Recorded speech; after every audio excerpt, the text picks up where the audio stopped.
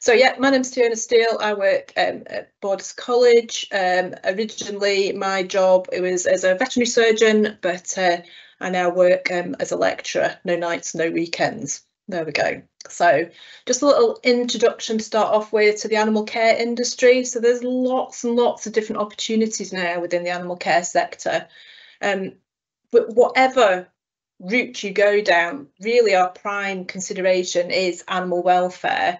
It's incredibly important that whatever we do, we consider our welfare first. And this is an ever developing, ever growing, ever expanding area with lots of research being done at the moment as well. And there's been rapid growth and diversification of all the different opportunities. There's lots of different opportunities within animal care. So why would you choose to do animal care? So mostly people tend to say they've got a passion for animals. They really love animals, and it's always a good idea, isn't it, to turn your passion into the profession that you want to do. You know, it's always a good idea to have a job that really fills you with energy and enthusiasm. It tends to be quite fulfilling work. You know, you can make a really positive impact on the life of animals, you know, their animal welfare, and also the carers of the animals as well. There's lots of opportunities, so you can have a little look around and actually pick what theme actually interests you, with lots of opportunities for growth and development of those careers. Job security as well. People do prioritise their pets. In a recent survey that the BBC did, when they asked people, you know, what will you definitely not cut back on within the cost of living crisis, people's responses were they wouldn't cut back on things for their children and they wouldn't cut back on things for their pets. So people do prioritise pets. They're willing to pay for some of these services. You have that connection with nature, which is really good for your mental health as well. So it's, you know, it's good to have a job that's that. And also there are global opportunities. If you work with animals, you tend to develop excellent transferable skills, and some of these jobs as well are highly valued in other countries, and you may get the opportunity to go and work in different places. So what types of careers are we looking at? So everybody tends to think of things like veterinary medicine, nursing and their associated roles, but there's also things like welfare and rescue, grooming and styling, lots of that, boarding, sitting, walking, zoology and wildlife. Training and behaviour is becoming more important as more people who haven't had pets before are taking them on. Nutrition is really important. People are really interested in what they actually feed their pets. So there's a big sector opening up there as well. Laboratory animal care is a little bit more niche. Obviously farming and agriculture, which people are going to talk about later, and lots of associated other opportunities. So we'll just have a quick whiz through different things that you could be interested in. So veterinary medicine and nursing tends to be what everybody sort of thinks of first, but there's lots of other things, not just medicine associated. So obviously vets are highly trained. They've been to university for a long time. It's traditionally incredibly difficult to get into as well. However, there are new vet schools opening up. We have a new vet school opening in Scotland, up in Aberdeen, and they are working on new pathways and recruiting via different ways to get into these newer vet schools as well. So there's maybe more opportunities opening up in that direction. Veterinary nurses, it's a similar but very different career to being a vet. They work alongside, they often, nurses now provide their own clinics. They do things like puppy parties, weight clinics, post operation appointments. They've got lots of things that they do, often in charge of monitoring animals whilst they're in surgery under anaesthesia, and really ensuring that those animals get the proper care that they deserve. And we also now have a lot of paraprofessionals surrounding our medicine veterinary professionals. So things like physios, massage therapists, acupuncturists, hydrotherapists. There's lots of things that work alongside the veterinary medicine profession. Unfortunately, we do still have a requirement for animal welfare and rescue. So rescue centres are obviously dedicated to safeguarding the well-being of animals and rights. So they don't only just rescue when animals are requiring it and rehabilitating, but they're also strong advocates for animal welfare, raising animal rights within society, influencing what laws are passed as well. So they play a really vital role in ensuring that animals deserve and get the respect that they deserve within our society, and helping to raise welfare and change our thoughts about welfare as well. And things like a hutch is not enough for a rabbit, and actually raising educational awareness so that we keep our animals in a better state. And there's lots of opportunities there, both national with things like the SSPCA, and also smaller local charities as well that work within our communities. Grooming and styling, big growing industry with the grooming services, especially with the rise of the doodle. We have lots of curly coated animals which may not shed, but they do require quite a lot of coat maintenance, and just the fact that people have maybe got pets, they haven't quite realised the work involved. Different coat types require sometimes quite specialised skills, so there is a need for groomers and stylists, and also they just make your dog smell nicer, don't they? But we need to make sure that you're properly trained if you're going to be a dog groomer. So there's certification is required, and people now are looking to make sure that their groomers have certificates and the education required. And there's great entrepreneurial opportunities. If you're good at what you do, you can have a really great business with grooming. And likewise, boarding, sitting and walking. The massive increase in pet ownership during the pandemic, now people have maybe gone back to a more office-based type of work, then there's a huge opportunity now for people to walk dogs, let dogs out, pet sitting to allow people to go on holiday as well. But again, the public who expect qualifications, you need to make sure that you're properly trained in order to do this and have the required certificates. And again, great business opportunities out there exist for this type of service.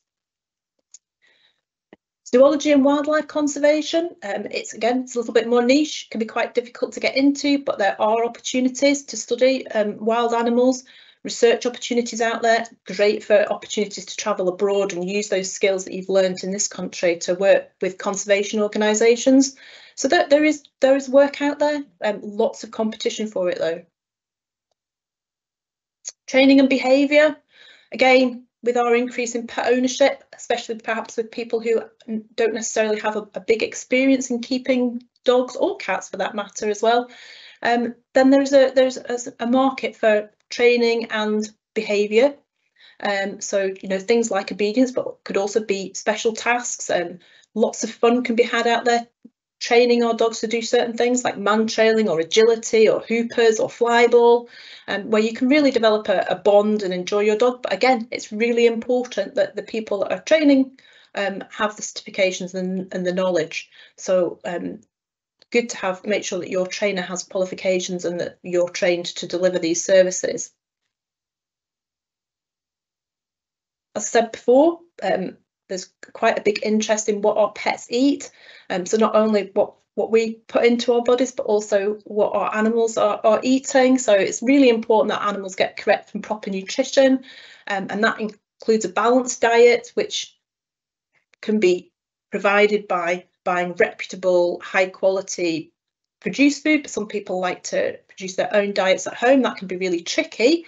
And doing that and making sure that the diet you produce is balanced requires the help of a nutritionist. So nutritionists can work in industry to make sure that the diets that are produced are complete and suitable for the animals that they are being developed for, but also to help people if they're trying to develop diets at home, to make sure again that their animals are getting the correct food that they require to thrive and survive. And again, you're going to need qualifications and certification to be able to do that. Laboratory animal care, quite niche, some ethical considerations there. We need to make sure that the animals are in these situations are being cared for correctly, but there are roles out there in research facilities and roles out there often investigating actually welfare needs and how we keep animals the best way possible. Farming and agriculture, somebody's going to cover later, but again, it's really important that our livestock is managed correctly, that animal husbandry is top notch, and that we're sustainable this day and age. So there's lots of different educational and career pathways for these types of jobs. So there's different paths for different careers. You can come to college. We do full-time courses and short courses to give necessary skills. Obviously, if you want to be a vet, then you need a rigorous university degree, but there are now, as I say, alternative pathways to university. And if you don't have the required grades from school for direct access, then coming to college to do our courses can lead you into university. Again, you know, whatever service you are delivering is probably going to require a certificate or a license. The general public is demanding that professionals do have these qualifications, so it's important that you get qualified properly, and some services are also going to require certification from your local authority as well. And it's also important that throughout our career we continually keep up to date. You know, things do not stay stable. Welfare guides change, best practices change, so we need to make sure that throughout our professional career that we are keeping up to date, continuing to educate ourselves, attending courses to make sure that we're right on the surface of where we should be.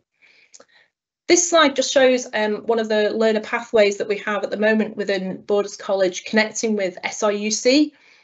So we have a pathways project where we can direct students through our different pathways to different career areas. So these are just some of the courses that we deliver in animal care at the moment at Borders College, and how you can transfer those through. And if you come with us and do HNC, HND, then you can carry on with SRUC to convert that into a degree course. And that's one of the pathways to university, which is a little bit different. What subjects should you be thinking of taking if you want a career in animal care? Well, science and maths are always going to be helpful, but also your soft skills are really important. So things with customer service, animals do tend to come with an owner. So sometimes we do hear, well, I want to work with animals because I don't like people. Well, animals do usually have an owner, so being able to manage their owners is also really important. At college, we offer a skills pathway to come to college and study animal care part-time as part of your choices. So in 4th year, 5th year and 6th year, actually, you can come and do an animal care course with us if that interests you. So in Scotland, there is a growing demand for skilled professionals. So lots of people have acquired new pets during lockdown, lots of different services required.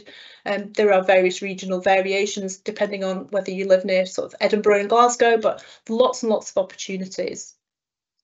And this is just a story of one of our students who's had incredible success. So Rachel came and did her HNC, HND with us at Borders College, and then has gone on to set up her own business with doggy daycare and photography. And she's got a really thriving business that she's got running there, and she gets to walk dogs in, well, hopefully the lovely sunshiny weather that's shown there, maybe not so great in the last couple of weeks where it's been very wet, but great job that Rachel has there. So yeah, just thank you very much for listening to my talk. I hope you follow your passion into animal care, and that's my email address. Thank you very much for that. We have just opened up our Q&A, so if anybody has any questions at all, please feel free to pop them into the Q&A section, and then we can ask while we have Fiona here. I'll just give that a little minute to see if anybody wants to pop a wee question in.